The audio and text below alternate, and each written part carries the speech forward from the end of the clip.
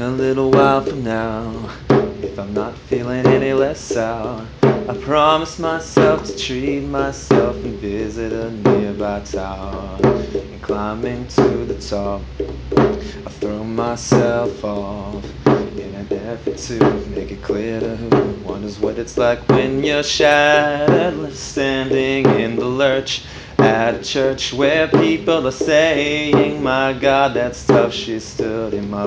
No point in us remaining, we may as well go home as I did on my own, alone again, naturally. To think that only yesterday I was cheerful, bright, and gay, looking forward to and who would do the role I was about to play. But as if to knock me down, reality came around, and without so much as a mere touch, cut me into little pieces, leaving me to doubt. Talk about God in His mercy. Well, if He really does exist, why did He desert me? In my heart I believe I truly am indeed alone again, naturally.